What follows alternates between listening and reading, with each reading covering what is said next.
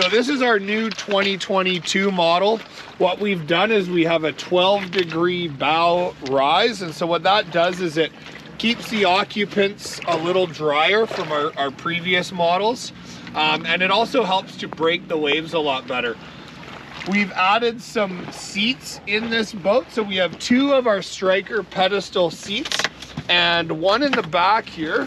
This is for the operator, so the operator has a nice comfortable spot to run the boat, and another one for the passenger. Now this front seat, this is also works as a rowing station, so you can kind of get up the river how you like with the jet, and you can spend the day floating down viewing wildlife or fishing or trolling or whatever you like. We've placed this fuel tank in the center of the boat to help balance the load. So anytime you are boating, you want to think about weight distribution and how to move the weight around your boat to get the best performance. So either the tank in the middle or the tank at the front will be best in this type of setup.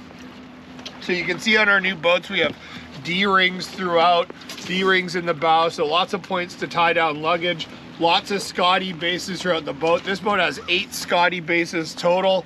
It's got 2 separate rowing stations, 4 oars total possible. We have lots of protection around the seating areas.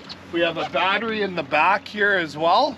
And so the battery is used for the power, trim, tilt, and it also is used to start the outboard. So another possible scenario that we've been looking at is in a roll-up boat, it's nice to have the option for a bilge. So we've come up with a system. We've had a larger cutout in the back here, and we have a bilge system that is possible to be wired in, and it will exhaust the water out of the back of the boat, and you simply turn it on. It will get rid of the water that's built up inside of the boat, whether that's rainwater, wave water, or people coming in and out of the boat. But having a bilge system is really nice. So this system, it would take a little bit more to remove. So we kind of, if you're gonna be trailering the boat, that's when you can start looking at some of these cool new features we have. So that's the Stryker Pro 500.